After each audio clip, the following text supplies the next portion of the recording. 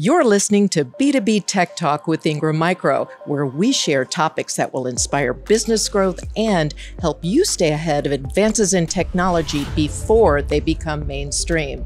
This episode is sponsored by ingrammicro Xvantage, the game-changing platform that will transform your business potential and reshape how customers see you.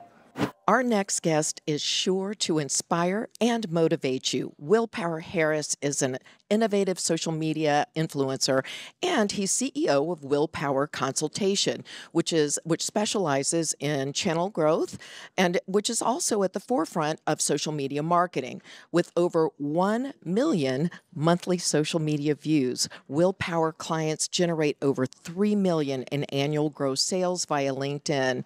As a TEDx and two-time UN delegate, Will has inspired audiences of over 700,000 annually. He's a prolific author of 14 books, including 2 #1 international bestsellers in the categories of sales and motivation. I've known Will for over 3 years, and I'm so honored to call him friend. I'm here with Will Harris, and Will, I am so delighted to see you and have you join B2B Tech Talk. You are one of not only a wonderful partner to ingrammicro, but I consider you a dear friend as well. Oh, and so, thank you. oh my goodness. We've come a long way in a couple of years since we first started Yes. talking, right? Yes, we have. Tell me what's going on. So in November was the first time that I spoke to Ingram Partners in Florida with the one event. And from that period to now, we just engaged with a lot of partners and started working with them in 2 areas, which is digital marketing, helping them with social selling and having a different type of digital transformation where they take their LinkedIn profile to another level. And then we also started to do offshoring with 1 or 2 partners now. Fantastic. So talk to me a little bit about LinkedIn because, LinkedIn's been around now for a while. Yeah. What's different now? It's not now we can say it's not your grandfather's LinkedIn. Right. Right? Because it's been around long enough we could say that. I like that. That's your grandfather's LinkedIn. That's a good one. I mean, think about it. It's almost like Amazon. You remember what Amazon first sold? Do you remember Books. that? Books, Yeah. right. Now Books. Amazon sells everything. And LinkedIn, when it first started out, mostly just worked with helping people get jobs. Right. So our grandfathers, if they still have LinkedIn profiles, their LinkedIn profile looks like a resume, wherein now it's more about branding. It's more about selling. So the future is now. Okay. When I said, and I had the wonderful good fortune of sitting into your session at one in Orlando, and you talked about scoring. Yeah. To see what your social selling score is. Right. Talk to us a little bit about that and also how people can benefit from knowing that score. Sure.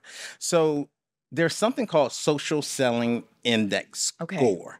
And that is something that's done by LinkedIn. They monitor your use of LinkedIn. They monitor your connections as well as how you're interacting with people. And based on that, they give you a score. Okay. So anyone who hasn't checked out their score yet, they just need to Google social selling index score. Okay. And they'll be able to find out how it is, and they'll see their ranking and their use of LinkedIn. Okay, so social selling index score. Social selling. And then they click on that, and then what happens? And when they click on it from their browser, they get to a place that says Get Score. And when they click on Get Score, their total number will come up from 0 to 100. Hopefully not 0 to 100. The higher the number, the better. They better call you if it's 0. They better run to me if it's 0.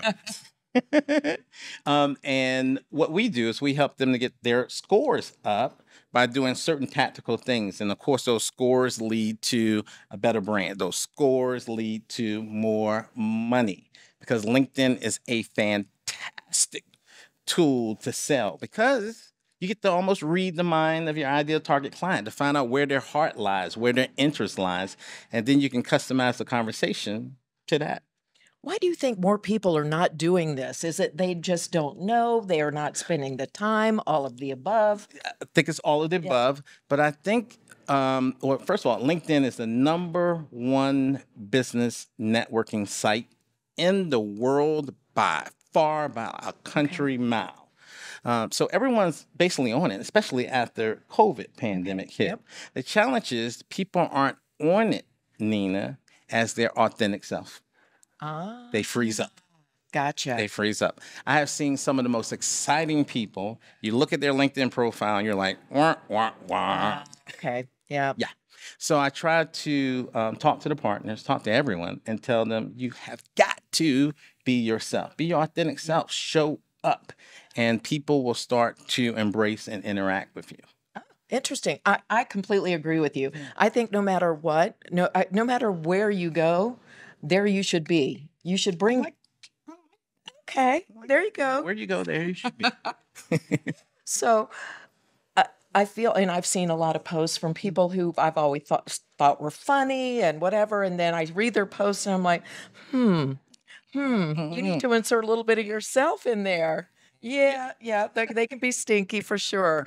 Well, thank you. Pleasure. I have so enjoyed the session, but I'm going to pivot just a little bit because I want to talk about something that I'm personally and professionally passionate about, and that's the why, the purpose, the reason why we wake up every day and do the things we do, and why it's important not to share it because, oh, I want everybody to see that, I give, but it becomes that true, authentic you that comes through that lets people know or makes people feel, I want to be part of that. Yeah. Right? Yeah, exactly. And it makes your associates follow you as a leader because they believe in that shared purpose and passion. Love it. So I want you to tell me how you do that. Okay. What's the magic? So I think there's 3 different categories of people's use of LinkedIn. Okay. You have professional, and then an upgrade from that is thought leader, and then an upgrade from that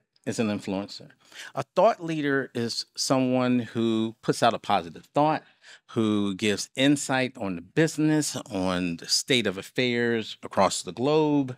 It's where if you have a passion for something, be it business or be it helping people, like my passion is humanity. I like anything that has to do with lifting people up. And LinkedIn is a fantastic vehicle for that too. The reason why I agree with you and think that now more than ever, it's important for people to embrace who they are, what they stand for, what they're passionate about, is because do you want to leave a legacy? And what legacy are you going to leave? Like, we're all going to leave a legacy. Just some are going to be good, some are going to be bad, some are going to be proactive, and some just reactively fall into it. So I have a saying that I have, which is use what you love to fight what you hate. What is something that you love to do that requires a skill? And then what's an evil and injustice, something you want to fix in the world? And when you combine those 2 things together, that's when you have passion. Use what you love to fight what you hate. I like that. Thank you. Thank you. So people being more focused on, why am I here? And what value am I bringing? Not just at work, but not just at home, but just walking around too. And when you are your authentic self 24/7, then it's almost like heaven. Everything works out for you. You take away all of the friction in your life. Yeah. We talk about transformation and removing friction. When I agree with you. I think when you are your authentic self, those barriers that you create because you're not being yourself, right? You're throwing bricks in front on your road and you're having to jump over them and dodge them. But it just feels like it's seamless and smooth sailing. And even when you encounter some obstacles, it's much easier to manage when you know who you are. The other thing that I notice, and I've been to a lot of meetings where people tend to not be themselves or they morph into somebody they think they're supposed to be in that room. And someone very wise once told me that when you do that, no one knows how to be because you're so inconsistent that they don't know who the real you is and they don't know how to reach you. Wow. Yeah. And so I thought, wow, that's really powerful. Same kind of concept, right? Yeah. No one knows how to communicate with you if you're constantly changing how you present yourself. True. And it's very tiring too. Oh, gosh. Oh, yes, wait, it's got to be on this mask. Yeah. Put on that mask. I had one of my colleagues. I was head of global sales training at Motorola, And he came to me and he asked me, "How do you keep getting promoted up and doing well when you talk the way you do?" And I said, "I don't understand. What do you mean?" He said, "You know, you talk black." I was like, "What? I talk Are you black?" kidding me? Yes, it's a true story. It's like, well, I never considered that I talk black. I thought I just talk Will. But I will say that when you are your authentic self, this is what I told him. When you are your authentic self, people are going to naturally gravitate to you. When you're your authentic self, when you walk in the room, their guards drop down. You welcome people to be their self, and then you can get more business conducted. You can help more people when you just show up you, when you're in a world filled with just fake people. I completely agree, and I think people gravitate to that. Like Yeah. to your point, it's magnetic. We talk about magnetic personalities Mhm. because they want to be that. Yeah. They strive to be that. They don't know how. They're connected to you because they Yeah. want to feel that energy. And they feel how comfortable you are. Oh, Yourself. yes. And you're still more comfortable with I know. theirs. Yeah, yeah. And I That's think also, Nina, to these people's defense, so many people are trying to take shots at yeah. others that they want to have their defense up so they don't get hurt. So being yourself, you may get a couple of shots thrown at you, but all the rewards that come from it is well worth I'd those rather take few the shots. shots all day There you go. long, I'm with right? you. And instead of the shots about Hmm. not being Yeah. myself, because I find that even as I'm doing some of these, there's some really amazing polished podcasters out there that do such a great job, and all I know how to be is Nina. There you go. Right? All I know how to be is me, and my caring self and my curious self, because I'm always curious about Mhm. other people and how they live their lives and what makes them tick. Why are they in this business? What's their why? Yeah. So what's your why? My why, sticking to use what you love to fight Yeah. what you hate. What I love is I love helping people. I love education. I consider myself to be a teacher.